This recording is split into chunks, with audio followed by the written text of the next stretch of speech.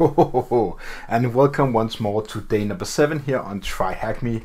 Today we're going to do some more log analysis. Now I actually thought about how would I go around and do this, because this is a large tutorial. So I decided to do the first and only thing that was the best way to do it, I think, is to record everything, write it down, and then I'm going to explain to you the different commands that I used.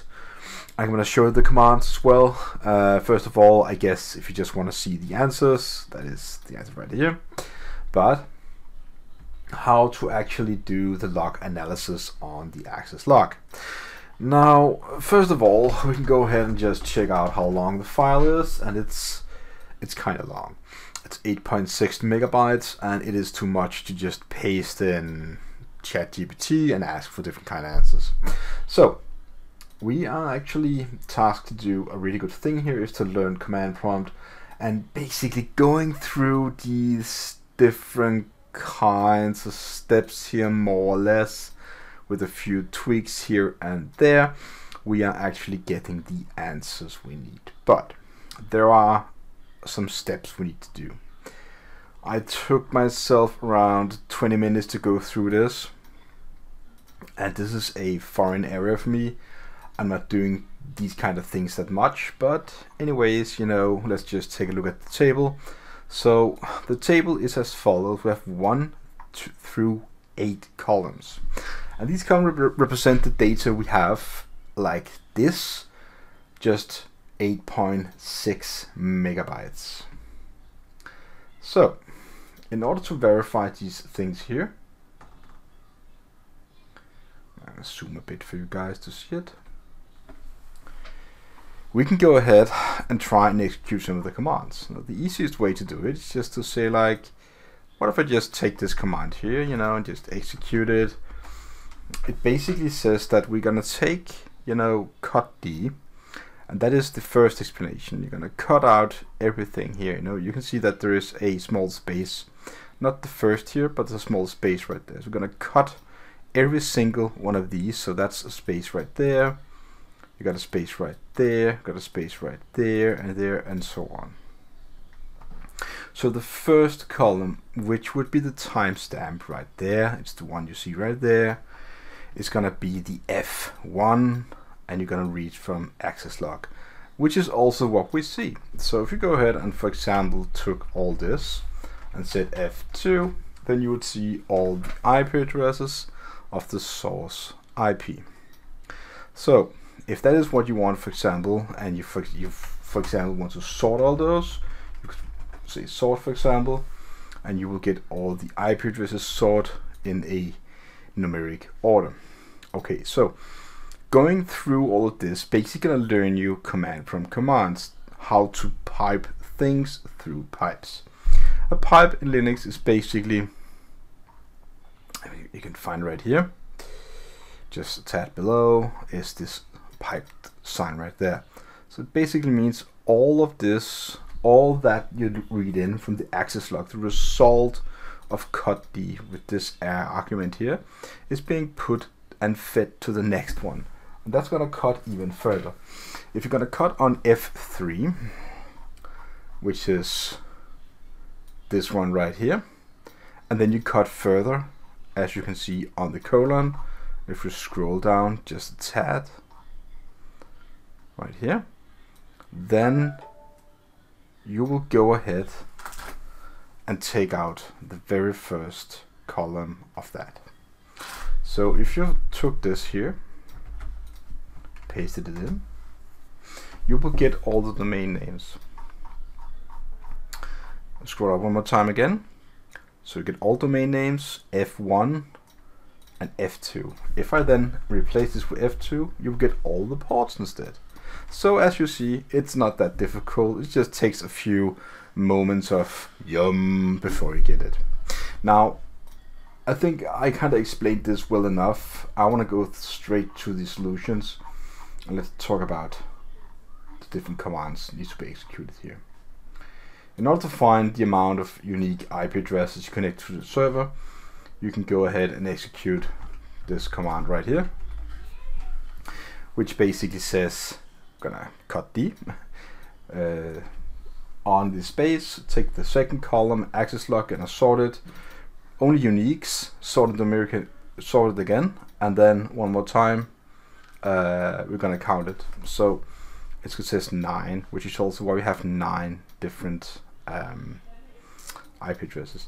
Now, if you wanna, for example, say sort tag H, maybe it's tag help. You can go ahead and check out the help in order to see what different kind of arguments mean. Now, this is probably not the best view to look at, but you can see the dash n was a numeric sort. So the next one is to determine how many unique domains were accessed by all the workstations. Now, well, that's not difficult. Go ahead and just execute this command right here.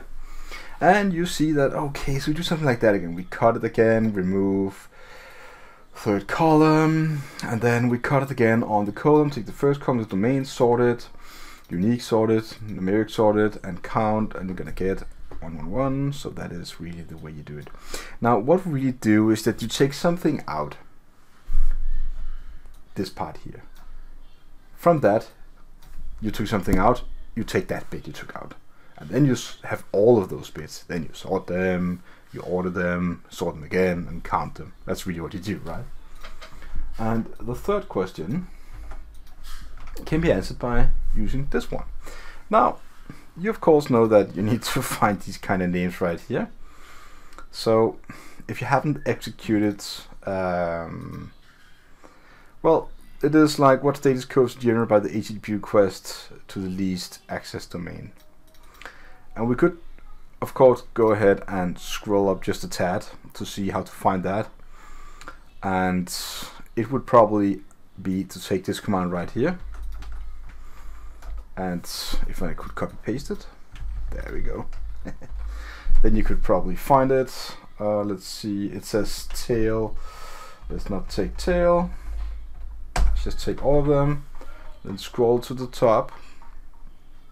And then you can see it says partner services. So I'm just showing you a shortcut how to get it. If I had to backtrack every time, it would take some longer time, but yeah, we can also see that we got this really funny domain right there, but let's get back to that. So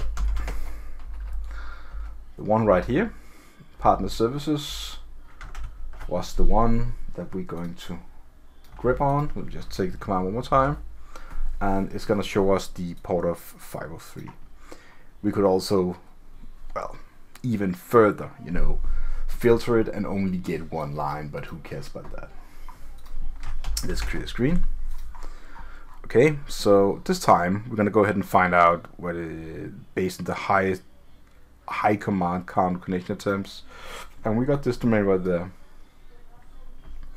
And in order to get that, we can go back to the command we just executed before with tail 10. And we can see that, you know, on the high end, we got this a little weird connection domain from TryHackMe, and we thought this is going to be the domain we were to report, and that is also the correct one, so we put it in.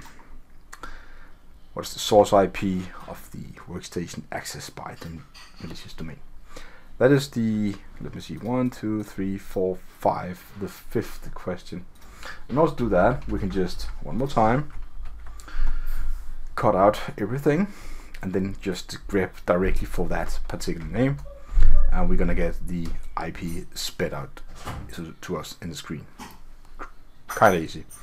How many requests were made? Now, again, that's quite easy. Let me just clear screen. And